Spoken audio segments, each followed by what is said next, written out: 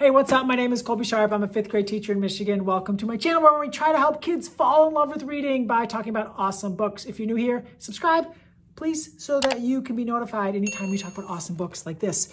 Today, we're talking about Clarice the Brave by Lisa McMann. This phenomenal middle grade book is really awesome.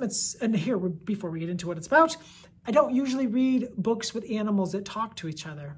It's just not my thing, especially when the animals that talk to each other are in our world, but they can talk to each other. That tends to not be my favorite type of book, but this book I loved. It's about Clarice, and Clarice and her brother, Charles Sebastian, live on a boat, kind of like old school boats here. You know, we're back in the day a little bit.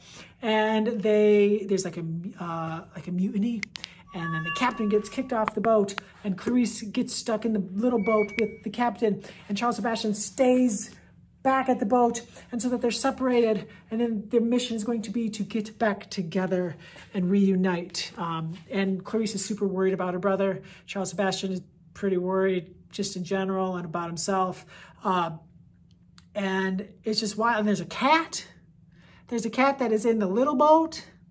And all the people on the little boat are running out of food, they're running out of water. Clarice is worried she's gonna get eaten by the cat. It's just this wild adventure about two characters trying to come back together, trying to find each other, trying to reunite.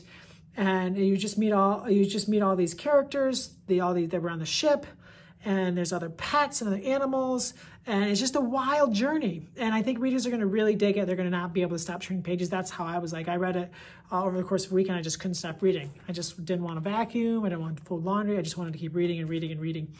And it's really cool because it does not necessarily chapter to chapter. Sometimes there's 2 in a row, but they'll go from a Clarice chapter where we're on the little boat and we're in Clarice's journey to a Charles Sebastian chapter where we're back on the main vessel.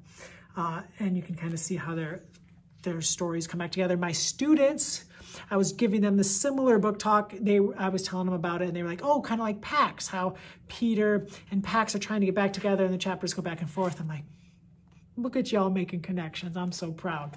So if you were looking for an epic adventure, a tale like no other, you want to see if they can get reunited and back together, bring their family back together, not get eaten by cats or hens, or get thrown off ships or drown. There's all kinds. It's just a page turner. Can't stop reading it. Lisa McMann, she does that to readers. Clarice the Brave by Lisa McMann. Check it out. It's amazing. Sorry for talking so fast. I'm just really excited.